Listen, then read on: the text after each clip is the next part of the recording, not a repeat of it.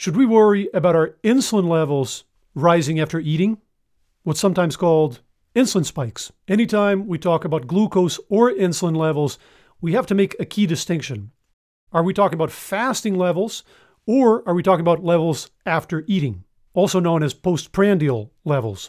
If my fasting glucose is high, I just woke up, I haven't had any food in 8 or 10 hours, and my glucose level is high, that's a problem. That's not controversial. There's something off with my metabolism. I might have prediabetes or maybe even full-blown type 2 diabetes. Similarly, if my fasting insulin level is high, that's not a good sign. It's a red flag. It's indicative of insulin resistance. Okay, what about eating?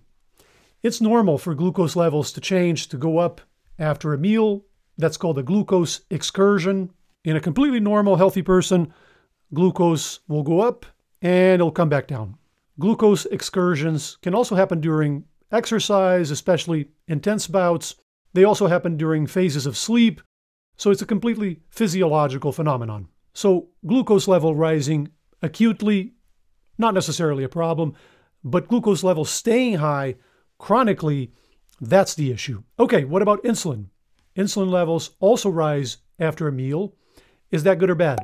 Should we try to keep our insulin levels flat at all times? There are a number of ideas about insulin that have been proposed, and specifically about postprandial insulin, this insulin spike after a meal. One idea that has been suggested is that insulin spikes might trigger an anabolic state with storage of fat mass and consequently weight gain.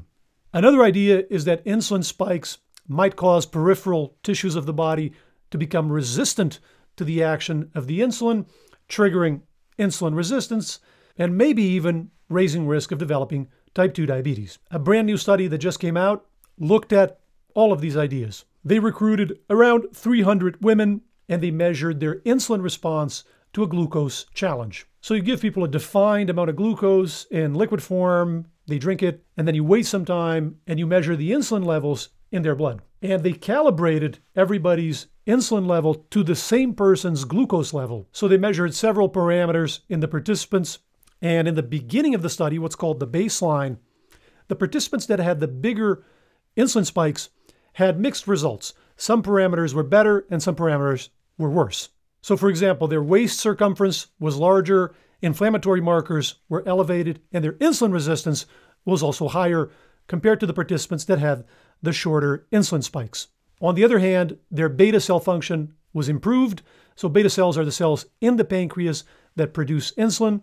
Those cells had a better function in the participants with the larger insulin spikes. And they also had lower fasting glucose and lower postprandial glucose than the folks that had the shorter spikes. Now, this is all baseline data, which is in general not very informative with regards to cause and effect relationships because it's just one time point. It's what we call cross-sectional data. So it doesn't allow us to tell what came first. Also, this is raw data, unadjusted for anything. So then they started the study proper and they followed these participants for 4 years.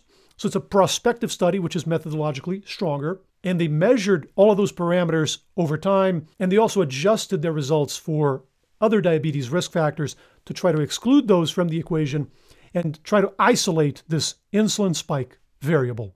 And what they report is that the participants that had the largest insulin spikes went on to have better beta cell function over time, lower fasting glucose, and lower postprandial glucose than the participants with the shorter insulin spikes. But the most interesting observation was that they had lower risk of developing prediabetes or type 2 diabetes over those 4 years of follow-up. And it was a big difference. It was a 5-fold risk reduction in the individuals with the largest insulin spikes. Other parameters like BMI, waist circumference, inflammatory markers, insulin resistance, and lipids were not significant between people with different size insulin spikes. So these results don't seem to support the idea that insulin spikes cause weight gain or insulin resistance, and they seem to go against the idea that insulin spikes raise risk of diabetes. The authors concluded a robust post-challenge.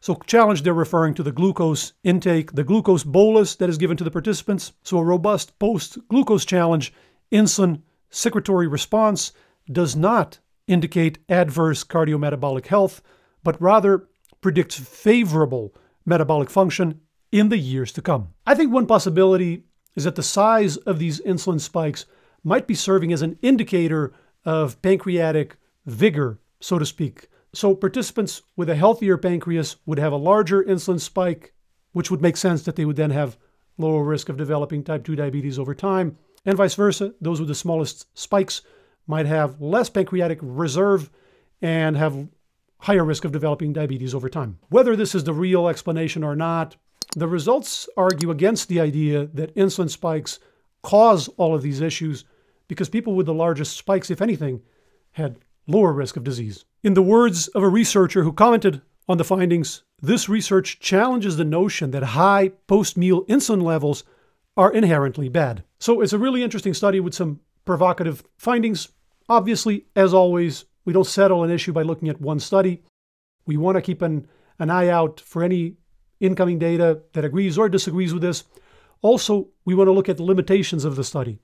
Every study ever conducted has strengths and limitations, and this one has some significant limitations. First, it's an observational study. It's not randomized. Second, all the participants were women, and they were all recent mothers. The follow-up started 1 year after these women gave birth. So we have to be careful extrapolating the results. In science, you always want to test something in different populations to make sure that it's generalizable. And third, they didn't look at the participants' diets. They studied their insulin spikes in response to this defined dose of glucose.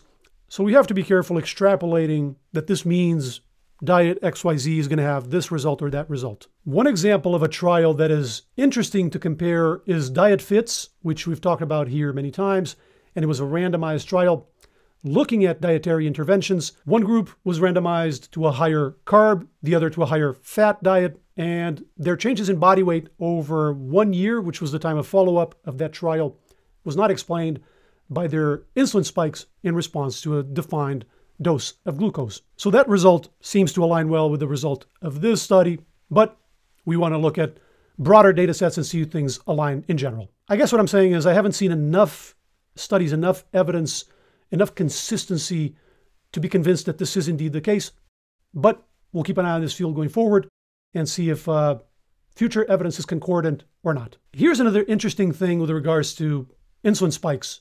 I think this will surprise a lot of viewers. What foods cause insulin spikes? Most people would say carbs. And carbohydrate does have that effect. It does have this insulinogenic effect. But carbohydrate is just one factor. And we don't eat carbohydrates. We eat foods that have a mix of nutrients. And scientists have tested this systematically, giving people different foods and seeing what happens to their insulin level as a response. And the results are pretty surprising. For example, oatmeal did not raise insulin more than fish or even beef. It's not entirely clear if these differences are statistically significant because they didn't have statistics for each pairwise comparison, but the oatmeal is clearly not larger. It's either there's no significant difference or it's smaller. Apple was about the same as fish. White pasta seemed, if anything, less. And these are all isocaloric. Potato chips, about the same as apple, roughly. Some other foods are more expected. Potatoes had a large response. Jelly beans had the largest. That's more intuitive. But donuts, for example, are about half of that, much closer to fish and apples than the jelly beans. And then beans are real high. So regular beans, like black beans. But lentils are much lower, pretty close to fish and beef. So I don't know anyone who would sign off on this scale to determine which foods are healthy and which ones are not. Everybody would agree on the jelly beans, but after that, it kind of breaks down. Potato chips, fish, lentils, and beef, all around the same range, give or take. Donuts are not much higher than that. White pasta, if anything, is lower. It doesn't match any of the health data we have.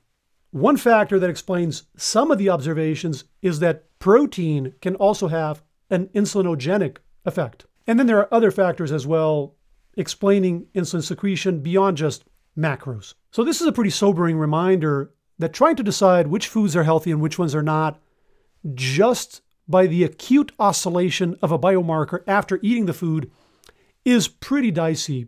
Big grain of salt anytime someone suggests that. And that goes for acute changes in insulin, glucose, cholesterol, flow-mediated dilation, any of these biomarkers that oscillate after a meal. not to be confused with a chronic effect, like fasting hyperglycemia or chronic hypertension. So a consistent exposure to the risk factor over time. That's what we worry about as far as risk factors. So avoiding high fasting insulin levels, absolutely. And that's mainly done by having a healthy body weight and exercising. But being afraid of a food just because it might change insulin levels acutely after eating it, I haven't seen any compelling evidence that that makes sense. And it might actually be pathologizing a completely normal physiological process. For a lot more on this topic, here's a conversation I had with a diabetes researcher not long ago. And if you want to measure your insulin resistance, here's a video going over several methods to do that, some of them right at home. Check those out. I'll meet you over there. Bye.